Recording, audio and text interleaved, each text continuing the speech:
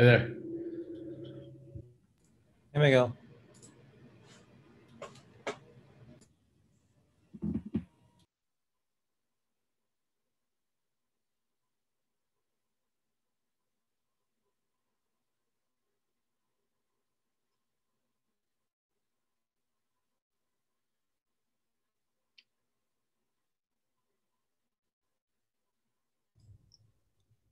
Hello, can you guys hear me?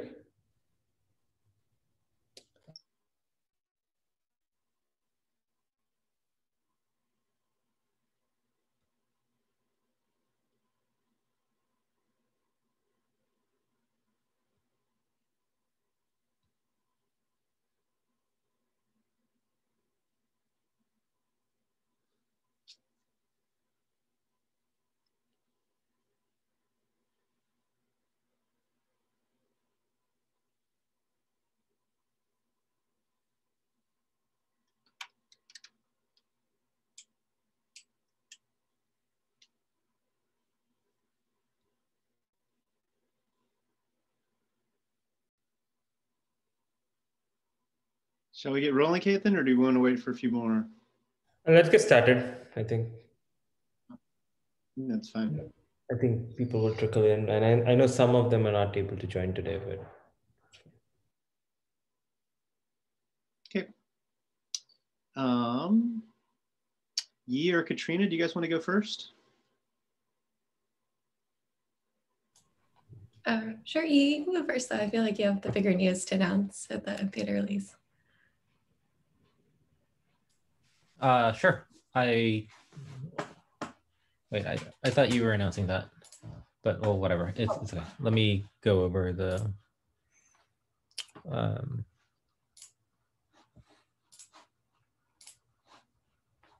Okay, so after I think 7 months of work, we finally merged the massive PR. The screen is shared, right? Yeah. The PR for the native typing API version of FlyteKit.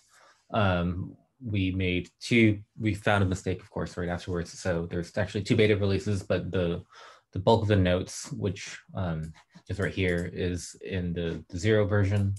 The main focus of the beta release was to try to get the API to a stable place to a place that we can commit to and commit to not changing. So the last piece of that was the plugin structure, which has been updated following a micro library type structure that is detailed in a blog post that we found, but basically takes advantage of the Python namespace packaging constructs. So you'll find all the new, just a little bigger. You can think of FlyteKit plugins as basically a separate repo, and in the future, it may actually be a separate repo. So every single plugin will basically mirror the structure that you want ultimately in the PyPy package. So you pip install, in this case, FlyteKit plugins -hive, and then the top level folder is empty. So GitHub just shows the bottom, the actual plugin folder. So they all follow plugin name, FlyteKit plugins, plugin name. So that is what enables the micro library construct. And yeah, so going forward, the square bracket version of plugins will still install the old ones. So if you were doing, I think, Spark 3 or the ones in the setup.py, they won't fail, but they will not work and they will not install any of the new dependencies. These things here. Yeah, check out the release notes and check out the blog post if you're interested. That's it. Yeah, I think you may want to point to the new cookbook also. I thought Katrina was doing that. Yeah. Okay. Okay, I guess I can do that. Yeah, you should.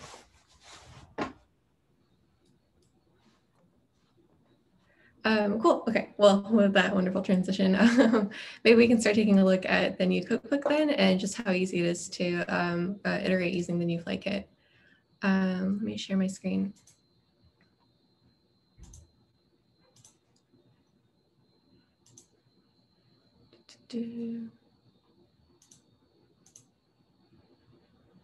Oh, okay, bummer. I guess I have to quit Zoom and rejoin because I've never shared my screen before. So see y'all in a sec.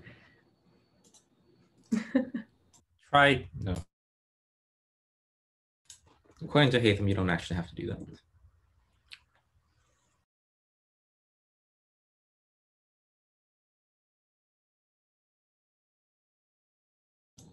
Okay, hello again.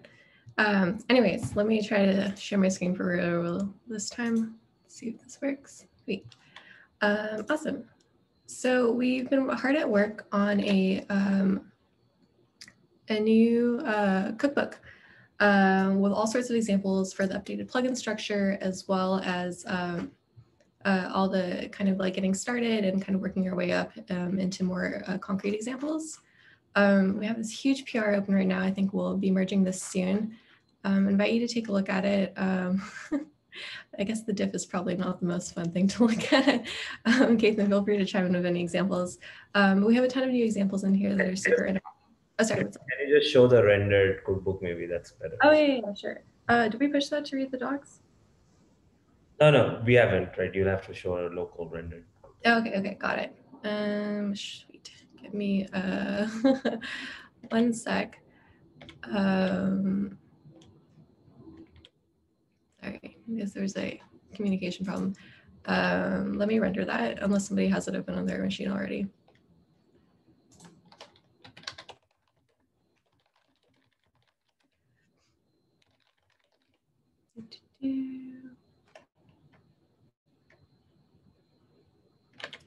But yeah, the nice thing about this new cookbook is that we have a bunch of interactive examples that you can run from the get-go. We're using the new kind of native typing FlyteKit SDK. So it's really easy to kind of see how you can kind of begin iterating with your code and then slowly adapt it into a Flyte workflow. And along with that, we have all sorts of plugin examples, so kind of increasing complexity there as well too. So let's take a look at the new rendered cookbook. Let me share my screen one more time. Great, can you all see this? Awesome, thanks, George. So I think I may not be on the latest case, then apologies. But we have our examples here. Again, our basic examples. You can see we have this kind of sweet new gallery format, or we can take a look at, here we have an example of a task, call ads. You can download the code, run it as a Jupyter notebook. We have more extensive examples here as well too with our plugins, Hive, SageMaker examples, things you can kind of use to get hit the ground running, as well as kind of inline documentation, as you can see here. Yeah, Keith and Yee, if you have anything to add. Yeah, but once we publish the docs, we'll post that in the Flyte Slack channel, and we encourage you to take a look. If you have any suggestions, questions, feedback, always appreciated. Great. So we can take a look at actually how easy it is to use the new FlyteKit to iterate now. So let me show you kind of an example workflow I have and the steps we'll be taking to make changes to it. So here I have a really simple kind of example workflow to celebrate our new big Katrina, this is Santosh. Yeah. Sorry, Yeah. I joined for the first time. Can we go to the cookbook a little bit? Oh, yeah. So one of the things, this space is full of so many different orchestration system, from Airflow to cadence to conductor to whatnot. I was just wondering if it will make sense to maybe also add a section which talks about, okay, what's unique about Flyte, or like why you should be using it, and also sometimes like which use cases you should not be using it for. So that section will probably be useful. I mean, just a thought. I mean, I see the example and other things, but high level framework when somebody's coming in to understand full lay of land, like what would be fitting use cases and what not be, that would be great. I really like the examples that you have put there, the real world examples. But I guess from that, somebody has to still decipher it. Like, okay, based on these examples, what would be a good use case? So something like a 2-pager or something, 2 screens that specifies that. That will be very, very useful. Santosh, Mhm. thank you for that comment. That's absolutely fair. So this is the walkthrough of using Flyte. Mhm. We have a entire documentation hub for Flyte. Okay, is there? No, arguably that has to improve, and one of the biggest Okay. over there is addition of all the comparison. Mm. Comparison is a moving target, so Yeah, so yeah. we Comparison can is a do moving it target. Yeah. yeah, as of at some point, and we would love more community involvement in saying that hey, this is wrong or this is correct. But yes, look forward to it. Hopefully, Okay. Yeah, I can provide some inputs. Maybe we can have like a smaller conversation sometime, half an hour, 45 minutes to maybe would just love that. based on my understanding of like what this ecosystem looks like, and then we can definitely build on top of that. That is amazing. That would be, and I will. It's on my plate, and that's probably the next bit that I'm gonna work on. Okay, great. Probably Awesome. again, it's not going to be a one-man show. It's just two. Exactly. No, no, totally. I understand. Yeah. Thank you, but that completely taken and Yeah. absolutely fair remark. Awesome. Yeah. Thanks a lot. Katrina, please go ahead. Yeah. I just wanted to make that comment. Feedback. Yeah. I think that's kind of a common like piece of feedback we've also definitely heard to be addressed. Also, thank you, Yee, for sharing the latest link for the published docs. So you can take a look from your own machines if you're interested, and we'll be sharing this link, like I said, below. But again, this is, mostly just the walkthrough docs as it stands. Is this not it? Okay, cool. No, that's the default docs that Santosh is asking about. That's the face. Okay, yeah. Sorry. Yeah, so this is the existing doc. So this kind of has more of an introduction of like what is Flyte, et cetera, et cetera. Yeah, thanks again, you. Okay, cool. Any more feedback on docs, or shall we take a look at interactive examples? Cool. All right, so like I was saying before, we have this kind of very simple dummy workflow I prepared for this as a demo. Celebrating the new awesome FlyteKit beta release, where you get to talk about how great it is. So to run this workflow, we'll have to build a Docker image, which I've already done previously. And then we can use our fancy new out of container serialize. So let me go back here. So as part of this kind of interactive like docs revamp, we've added a few hidden makefile targets as well as Docker files in order to easily run and build these examples on your own. And part of these changes to serialize here allow you to now run pipeline serialize outside of the container, which should hopefully be improvement in your like kind of iterative workflow. So you can take a look here, simple one-line command. We're going to run that now. Let's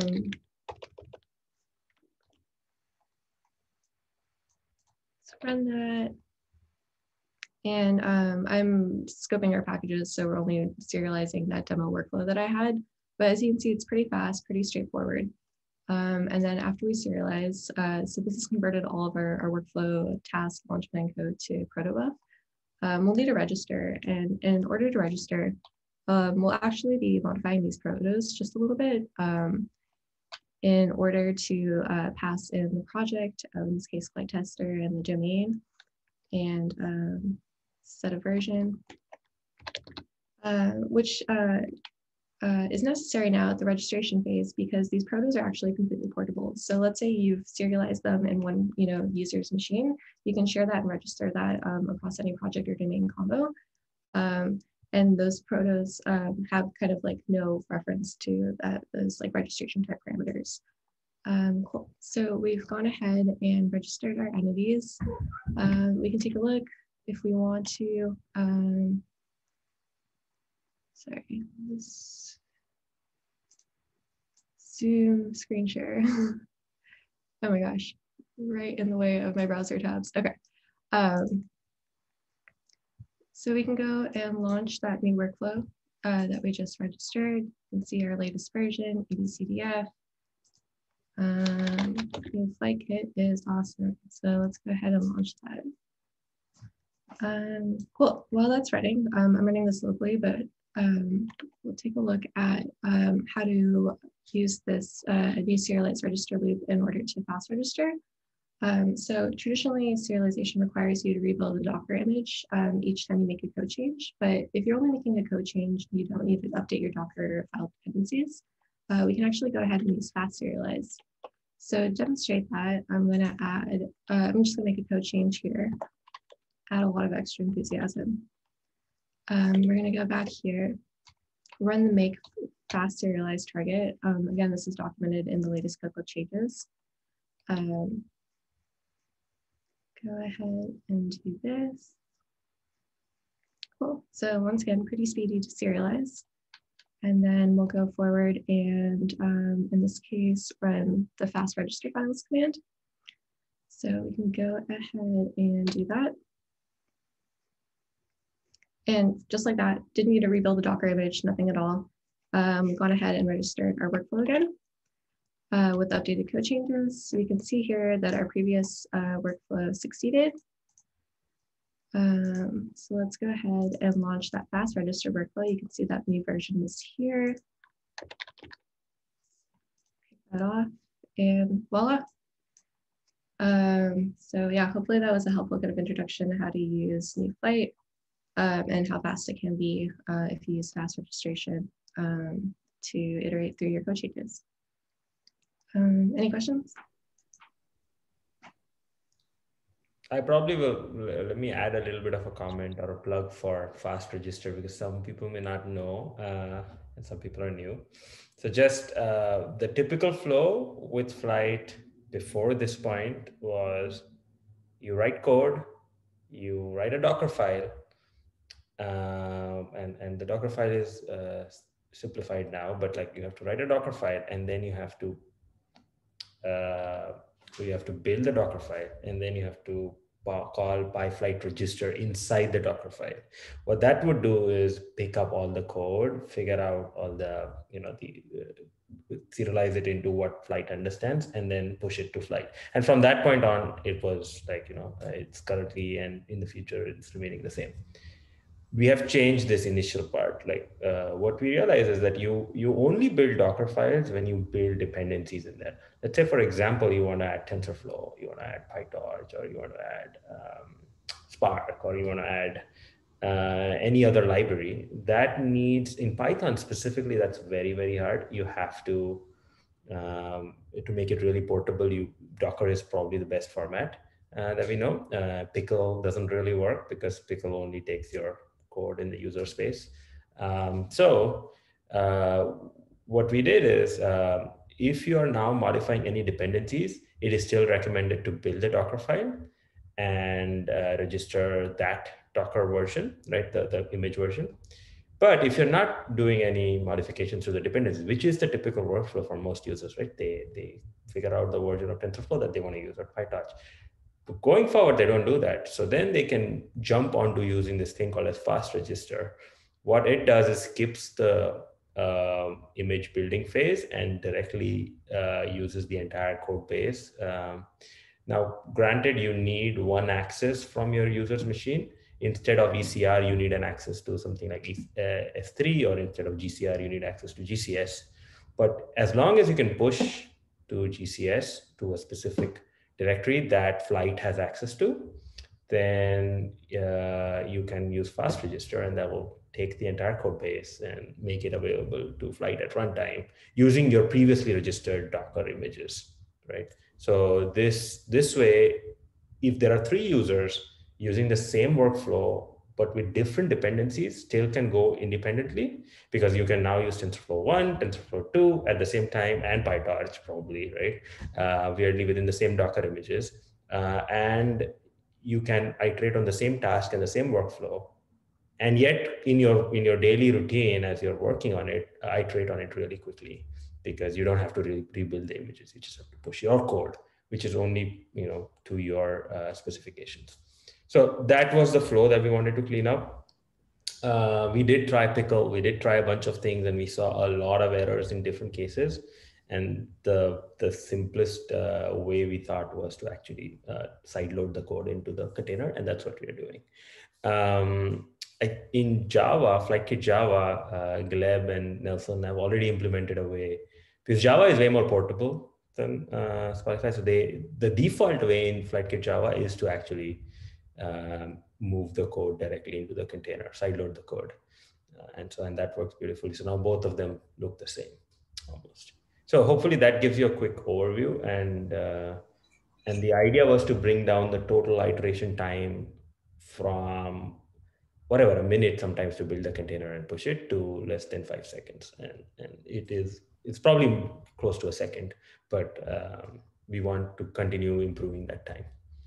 Hey, Keithan. Also, I think once we have a place to put all the Docker images with every FlyteKit release, we'll make a release on the GitHub page of Cookbook, and then we will upload all the Docker images somewhere and do the serialization step basically for everyone, so that you can just download a zip file of all the protobufs and register immediately. If that makes sense. Yep. And to that end, actually, Praful here on the call is building a FlyteCTL register, which is a Go binary that anybody can install on any machine to it's a standalone binary to do registrations and so on. So the entire process to just simplify this entire flow. Also, the dependency on S3 and GCS, we are thinking if we should just add a new endpoint on Flyte admin that'll proxy GCS or S3 to upload your side-loaded code. That way, the users don't need any more permissions besides having access to admin. And so we would love to hear feedback about that and see if we want to do that. Hey, Keithan, I had a quick question. Or I don't know if it's quick, but what's the thinking around like traceability as far as like what version of my code is actually running in the cloud? I know we historically have used like the git SHA and forced users to use commits, but with this whole new process, kind of lose that? Yeah, and we don't lose it. So it's locked in, and I would still recommend to use, if you have the right CI/CD system set up for pushing images, that is still probably the best way because it's guaranteed, right? Like that will run. Yeah. Side loading still has potential failures that can happen at runtime. So it's not foolproof. But very good question. So the way we are tracing is every time, and Katrina can please put in if I'm wrong, but every time we build the artifact, which is the serialized and compressed version of your code, it is hashed using a hashing algorithm, and assuming there are some changes and the hashing, there are not collisions happening within the same stream of changes, you will get unique identifiers. Now, the important question here is, how do I trace back? Mm-hmm. Because the code is stored in S3, we have a unique link always to all the older versions. And that's why we think that proxying it to Flyte admin might actually make it fully traceable, because we might be able to build a nicer reference to like, hey, this is the code that ran and this was the version. And but replayability, as long as you don't go and delete the code from S3, the replayability is guaranteed. The other bit over here, which you've hit on, is like total, like we know we have reproducibility and so on, but there's no easy way of visualizing all of this. And there's a story that Katrina is kind of trying to flesh out, and that is documentation. We basically, for every single workflow, task, and version, we want to have an associated documentation and automatically associated to the GitHub SHA if you're using GitHub, or Git SHA in any other place, and the fast registered archive automatically. So then from your execution, you will be able to go to the actual referenced entity. From there, you can go to the referenced code. That would be the flow. Hopefully that answers your question. A little long-winded, but yeah, no, that that helps.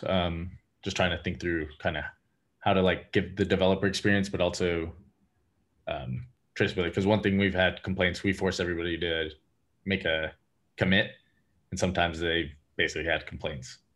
Yeah. And doing this, like, again, probably we are not even thinking hard enough for this problem. The doing this pervasively throughout the entire ecosystem of Flyte is hard. Like, this means if you fast register, your code is now available on, let's say, if you're using SageMaker, on SageMaker without building a Docker container, which they don't have a capability of, on Spark without building a Docker container natively, on if we tomorrow add Google Cloud Platform services, then on Google Cloud Platform, and so on.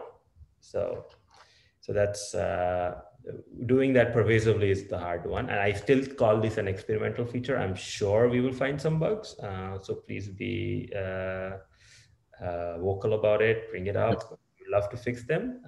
In our testing, we've seen that it works in most cases. But yeah, we would love to know if you find it. Yeah. I wanted to add one thing too to like your concern, Miguel, is like one of the things that we're envisioning is that you can kind of use fast register as part of like your development iteration process. But once you're kind of like pushing code all the way through to production, maybe that's the case where you end up using the kind of traditional like register commit method. So then you get all the benefits of like peer review, et cetera, if you are using that for your code review. And you're not pushing just like code willy-nilly to production, but fast register is kind of like a tool to just improve like the development iteration cycle. But like Ethan mentioned, hopefully with like the inline kind of code documentation hub, we'll have kind of, the ability to understand what's going on regardless of your registration method. So yeah, no, that makes total sense. That's one thing, at least like here, we don't really use separate dev and production for the most part. So kind of this will be our forcing function for users to use that. Yeah, I think so. We still want to make sure that Flyte, the end goal for Flyte is to make your production workflows really, really well. Right? We want to guarantee that things that happen in production really works well, but we realize that iteration is a key user story in this scenario. So we want to now probably say that we want to accelerate from local to production. Fair question. Cool. Hey, one question here. So that boundary when you have to build the gate image and when you don't, is that very clear in the programmers that I don't program so much, so I would not. But the idea is that if I'm doing this iteration, at some point of time, I make a change. Is it very evident to me that, at the coding level, when I compile or when I deploy or something like that, which will tell me that, hey, you have to deploy the K8 because you have changed certain dependencies if I'm making a mistake. Does that happen or is it too hard to implement? So this is a very good question, Santosh. So two things. It is very hard for Flyte to know that you should be building an image at this point. What will happen in the case you do the wrong thing is at runtime, you will get a failure saying that, oh, you asked for TensorFlow, but your image doesn't have TensorFlow, right? Got it. So, Okay. But it's okay. I think it's okay. Yeah. Moving fast, right? Yeah. But on the other side, for a developer, I think once you get used to it, that let's say if you are working on a typical EC2 machine or something, the way you would go is go and do pip install, right? First. And what we need to say is that when you're doing the pip install is when you build the image. Otherwise, and to an astute, right? So the person who's now understanding what we can do with this is that there can be a gallery of images that are pre-built with a set of dependencies already pre-installed. So for the extremely, I don't want to call it naive because that's not the wrong, but user who doesn't really care about the dependencies, they are like, hey, I'm building a TensorFlow algorithm. I'm just building a Spark job. I don't care about what it is. Then they can just choose the gallery image. And now building the gallery image is dependent, let's say, on the platform developers or so on. And that's the direction that we are going in. So okay. Awesome. Got it.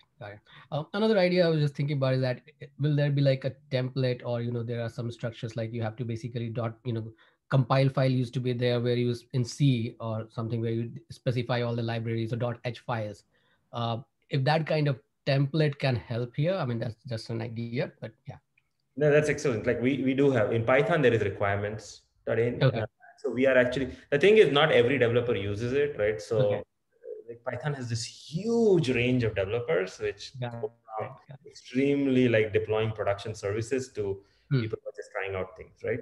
So what we want to do as in one of the future steps is, and we would love contributions on this, is write a cookie cutter project template or something, a project template that you just say, hey, install this template or init this template, and it will build the right template for you to write Flyte things. And then within that environment, it's more controlled.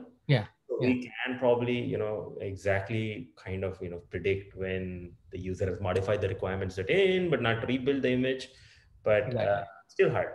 Yeah, I mean, I would say that, this is great progress. And once we get the feedback, and if you see that that's actually a pain point, then we have some solutions regarding that. So, I wouldn't be surprised if there will be people who will be a little confused. And I know Yee and Haitham and Katrina, all of them have voiced concern saying that, I know this makes it fast, but we are going to have weird issues where people will not have built and they'll have runtime and they'll ask like, hey, but I think it's the... I'm more concerned about, I'm not concerned about that libraries are missing. I'm more concerned about, you have to increase the version of your library or something mistaken. And then 4, 6, 8 hours later, you're figuring out that, oh shit, I did not make this change of library version or some small thing. So the problem is not that if the compile time failures get caught. It's like something is missing and the compile time is failure. Awesome. That's like, good situation to be in. I'm thinking more about the bad situation. They're like, okay, one library version I did not change. Everything ran, but ran wrongly. And maybe I got to know only after I checked the data a few days later. So that kind of cases become like really problem. Yeah, hopefully you use memoization and the 8. Okay, 10 seconds. So, so we're trying to cover all bases. No, I mean, and the idea is not to kind of fully fledge out all the possibilities in which things will fail. I think we should just basically test and, then figure out which are the areas where we need to improve. So that's fine. I mean, I just wanted to bring this up to you. No, this is great. Like, I think hopefully we are taking down the notes and we'll keep them. The way I envision is that any project will have their CI/CD pipeline already configured. So you will use like a fast iteration for local testing and this is working. But at the end, I will expect that developers will go to the Git repo and make a commit, and then will trigger a CI/CD that maybe will do the build image, and then hopefully these kind of things will be reduced because of that. Awesome.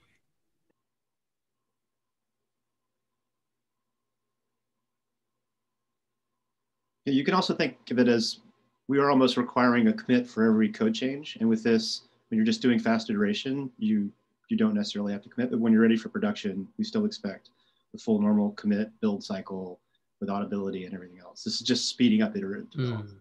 Yeah, one of the things though we might want to do probably at some point is see if it is feasible to make sure that you can do local commits, right? Local Git commits might be forced, and that way we might even get a better trackability. Again, it's not great because if you don't push it, the history is lost, but it's something better. Yeah.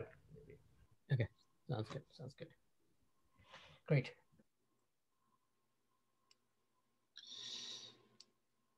Nelson, would you like to go next? I think you're gonna.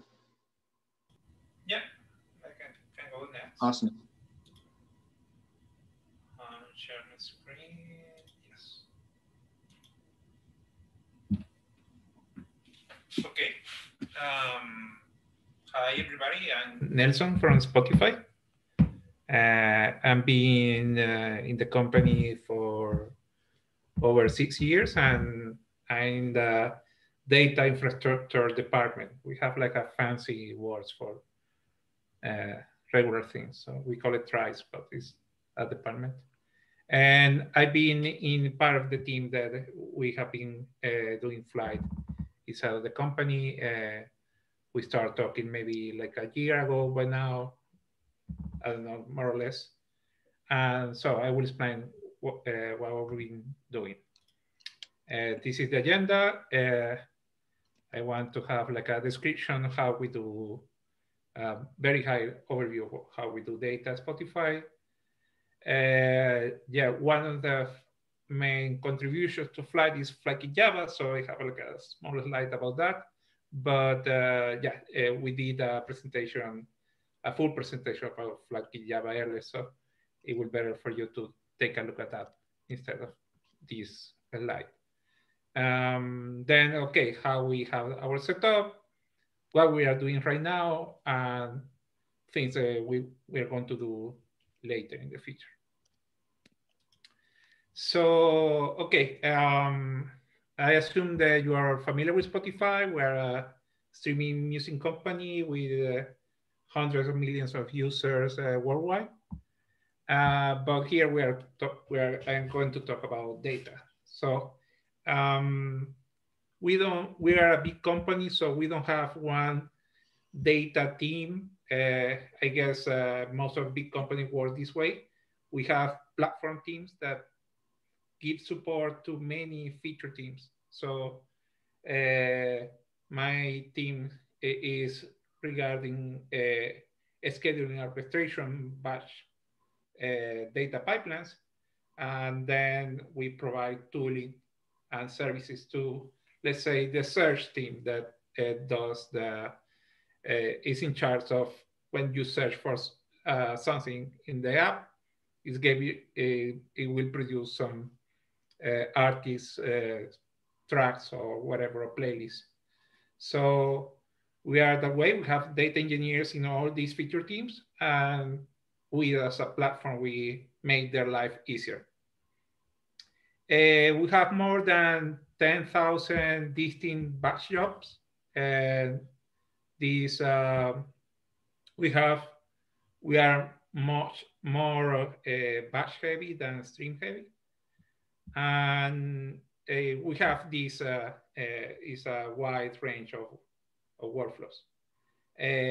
Most of the workflows are using Luigi, Python library that Spotify built years ago. And you define a workflow, the DAG using task and Python, and everything running as a library. So I would say it's a fat library instead of Flyte that is you compile it in a protobuf and then send it to the service. Here is running inside the machine. So it's not as convenient. That's one of the reasons why we want to migrate to Flyte. We have our own GKE cluster to run these Luigi workflows, but most of workflows, what they do is they spawn heavy jobs in GCP. We are using Google Cloud products. So we use Dataflow for pipelines. We have some legacy pipelines running in the Dataproc. Dataproc is like a managed Hadoop cluster. We use heavy BigQuery. But all of these tools, where they have as a key is that they run outside of the GKE cluster that we manage. So we have like in our all stack, we have like 120 nodes for running all these batch jobs. So we have a mix of workflows written in Python, but we have also a big chunk of that written in Java. So those that are written in Java have like the pain that the orchestration in the workflow definition is written in Python, but their number crunching side is written in Java. So that's a great pain for them. And we also built an open source scheduling system. We call it Sticks. It's also open source. And Sticks includes the scheduling. It's very, very good to say, okay, this is our workflow partitioned by time. And so we have like a retries, backfills, and that kind of stuff. And included like the execution, the handling of the GKE cluster to run these Luigi workflows in their own GKE cluster. What I have been doing is extending these sticks to be able to trigger Flyte launch plans, and now we can do that. So we have this mixed environment. Okay, very briefly, FlyteKit Java, with SDK to define tasks and workflows for Flyte. We have minimum viable product features. We are using in Teams. So what I want to say is that it's still having achieved feature parity with FlyteKit Python, or regular FlyteKit. But we are working on that. Yes, there is the link to the GitHub is open source, and we also want we will donate this to Flyte. So once Flyte have their new home, FlyteKit Java will be included. Okay, I won't talk about this anymore because Gleb did the presentations a few weeks ago, so you would rather want to see that presentation. Nelson, can I interrupt you and ask a real quick question? Is your stick scheduler pretty tightly welded to GCP, or would that run on AWS or Microsoft as well? Yeah, it's very tied up to GCP. Okay, that's what I would say. Right. Yeah, we are. That's what I would expect. I was just wondering. Yep. Yeah, we never thought we open source it as a side product, right?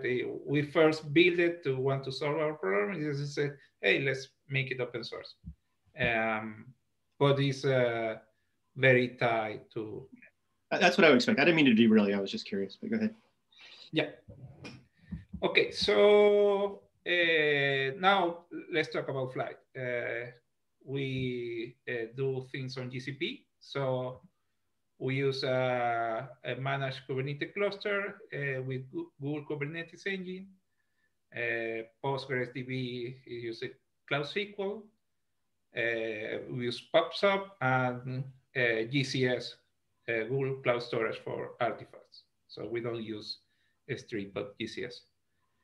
We have our cluster managed by Terraform. So that way we configure our cluster, how big it is, the features it needs.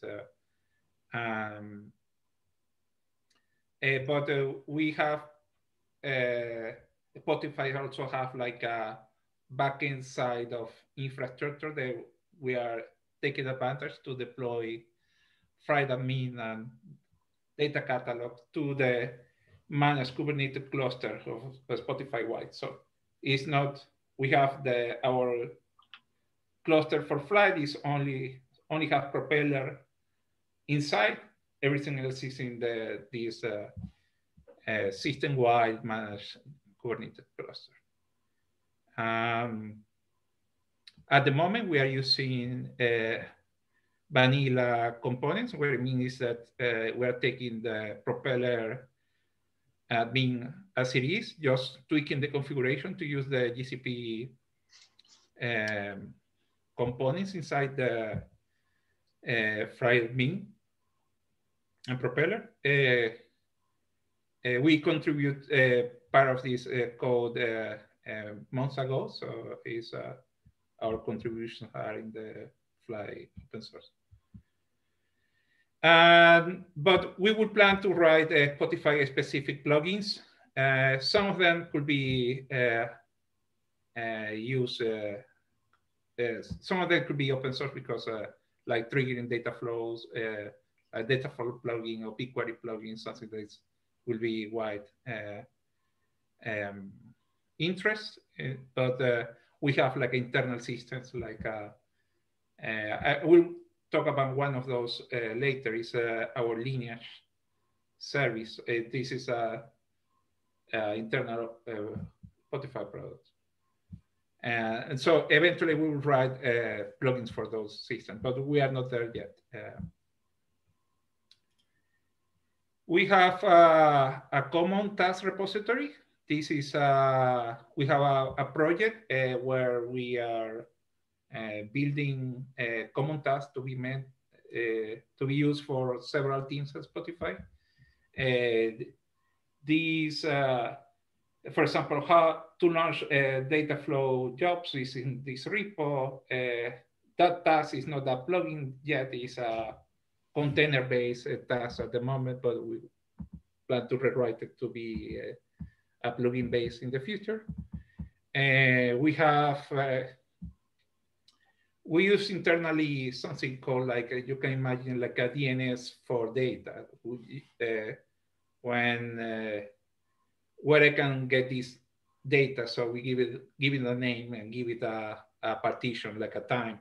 I will say, okay, that data is in this URI. So that kind of interaction with that system is also a task that we have in this central repo.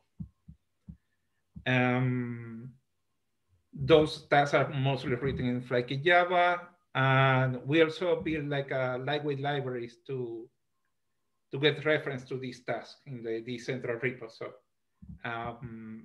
instead of using, it will be just as a library. You include like in your workflow, like a very, it's a very short, very few lines of code to make reference to these tasks. So this is like, okay, get this task, we do a call to get the latest version of Flyte.me for this task, and that's the one we use, the repository, the workflow.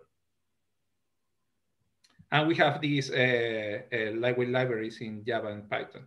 So we have teams testing Flyte, and we have on both SDKs. What we're doing right now, we just at the end of last year, we released our setup as a alpha, how we call it internally. That means that it's ready for other teams, so feature teams, to start experimenting. We are not full production yet for some components I will talk about. We need better integration with Spotify infrastructure, and that's what we are building. So the one we are doing at the moment is our linear service. And so what we want is that every time we execute our Flyte workflow, we are able to communicate with this system. And for doing that, we are looking at Flyte.me has the property to send events, but the events Flyte.me sends is mostly like a email style notification events.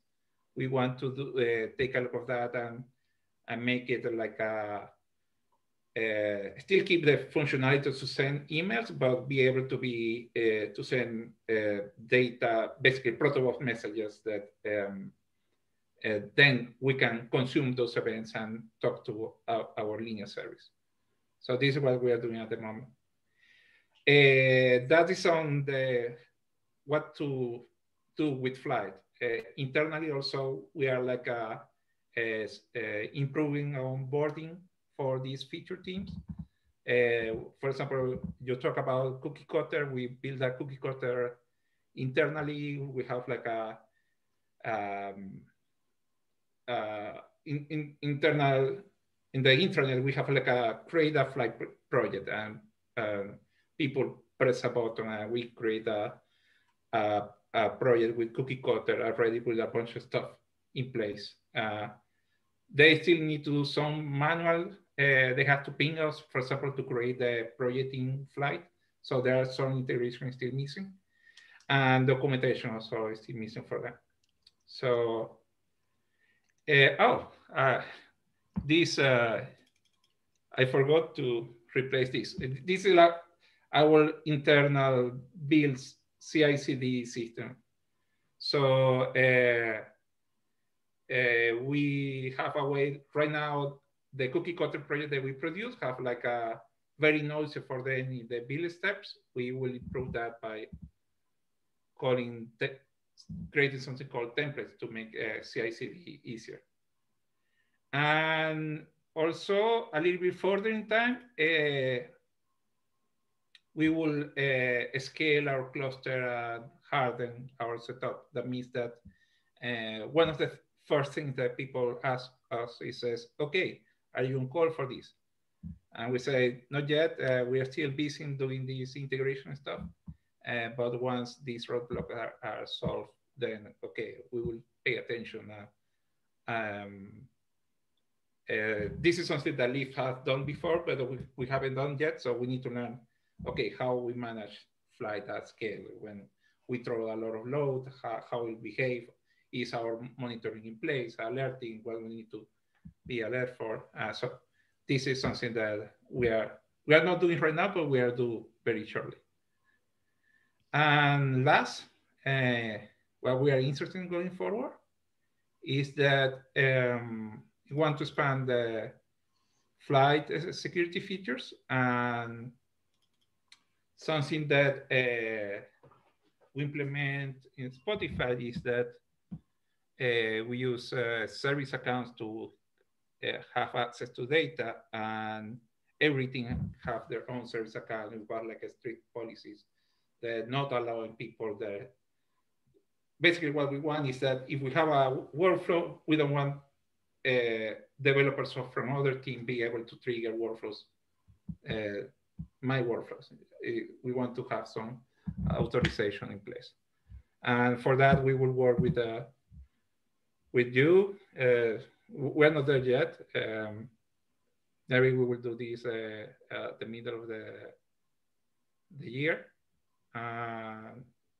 And then we will do backend plugins for data flow and BigQuery. That is, we expect this to donate to the community, but also for these internal tasks for our systems that we have as a container-based task. We also plan to move it as a backend plugins. And last, we have 4,000 Luigi workflows, and we cannot expect people to migrate to spend that time. So we are thinking like some kind of Luigi emulator for Flyte workflows. We did some proof of concept last year, but we're not focusing on that yet. Yeah, that's it. Do you have questions? Awesome, Nelson. I had a question. If you go back to slide number 6, maybe. So I guess just for everybody's understanding, the common task in Central, the common task project is essentially a Flyte project in which you have tasks registered by the platform team. Is that right? Yes. Yes. And yeah, then, we as platform team, we know that people will interact with these Spotify services like this, like as I mentioned, DNS for data, or people will spawn tasks for will spawn data flow jobs, or will do like a BigQuery or loads, meaning that I have some data in GCS, I want to upload it to BigQuery. So these are common tasks in Spotify, and we have that common task as a Luigi task in our internal repository. So basically, we are taking that internal Luigi task and rewrite it as a Flyte task to be used, because they are commonly used across data engineers at Spotify. That's a good idea. Yeah.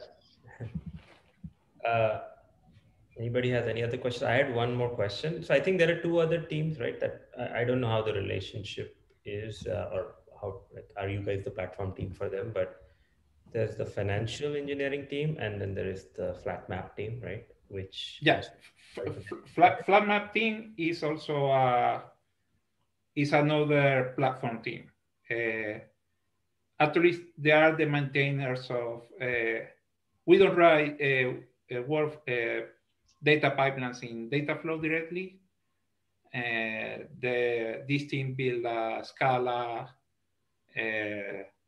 DSL on top of Java Dataflow, so people can write their pipelines in Scala using an API similar to Spark, Scalding, is like a hybrid there, and they want now to explore, like, okay, can we do, instead of that, we are very data flow heavy, but we are writing in data flow is, I don't know how much you know, there is a Apache project called Apache Beam, and this was like a execution model that Google donated to Apache. So, but that Apache Beam have several implementations. The GCP implementation is called Dataflow, so you are able to write your Apache Beam jobs and running in Dataflow, but they have other runners, and they have this Flink runner, and we are exploring doing that. So this team is a platform team, and they're exploring have a Flink plugin for Flyte, so we can see how feasible it is to run this with Flink. So they are prototyping that, and probably they will donate that Flink operator or Flink plugin to the community. And the financial engineering, those are a feature team, as we call it, and they like a lot be able to use notebooks, and they do forecasting. So they want to use, they love Python, and it has a Flyte is perfect for them. So they are running on our cluster. They don't have their own Flyte setup. We provide for them the setup, and we're interacting with them. Thank you for that clarification. That was awesome. Hey, Nelson, what's the state of the BigQuery plugin? You mentioned it on the last page. Yeah, the state is in to do. This is like what we are going to interest going forward. Right? Okay, so it hasn't been started yet, right? No, we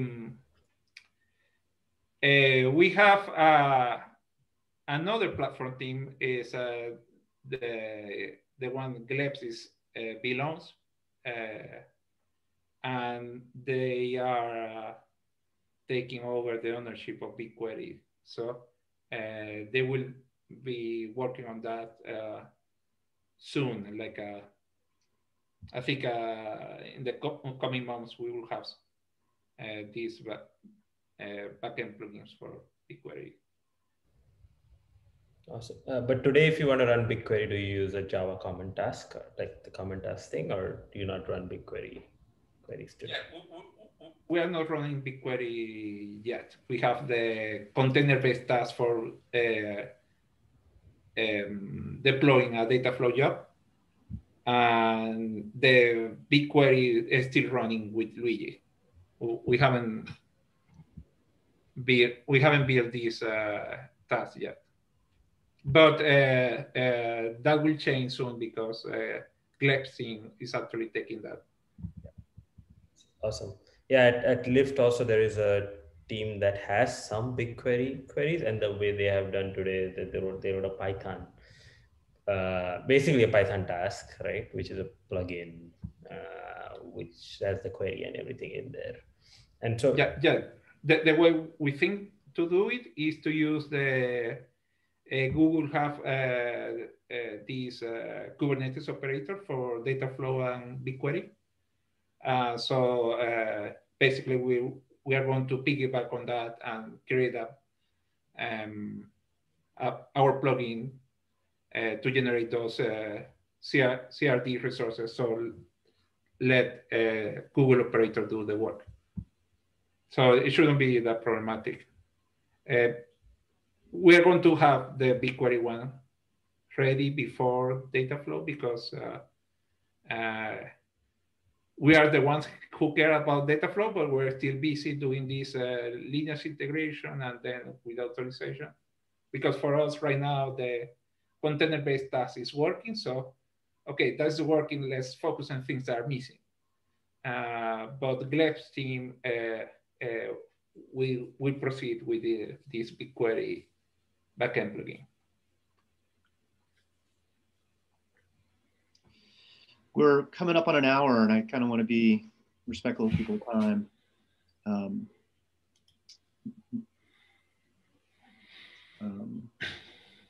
So unless there are any more questions, I think we probably ought to bring it to a close pretty soon. Are you planning now, or do we need to postpone that for next? We'll postpone that. I just have a quick plug though. I will again post the link to the sheet here.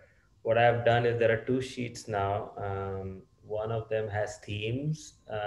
Please add any more themes. And then the first sheet is, I don't think, we're just crowdsourcing ideas what people would like to have, and please add them. I'll put the link here. It's just for everybody. And so just go through the themes, and these are some of the themes that we will be working on in this year, and some of the ideas in there. Some of them actually we already, like, I got individual messages from people, so I tried to pull them together into there.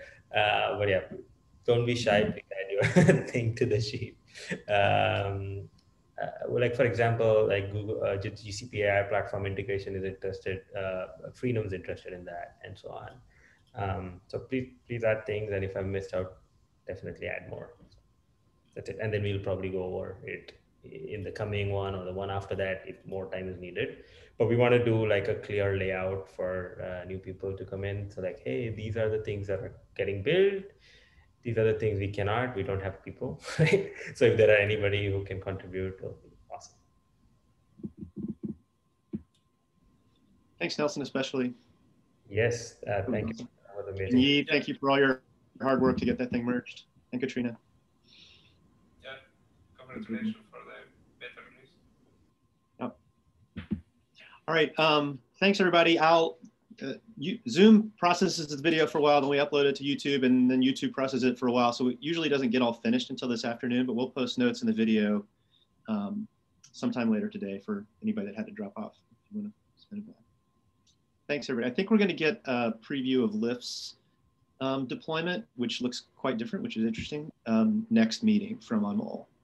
He couldn't do it today. We wouldn't have had time anyway, but so if you're interested in that, make sure to show up in a couple weeks. And we are always open for demos of projects in Flyte, so to speak.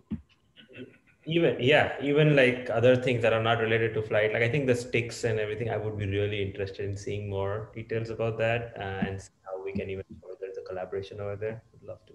Yeah, we've certainly felt the need for a reliable, scale, cloud-based scheduler.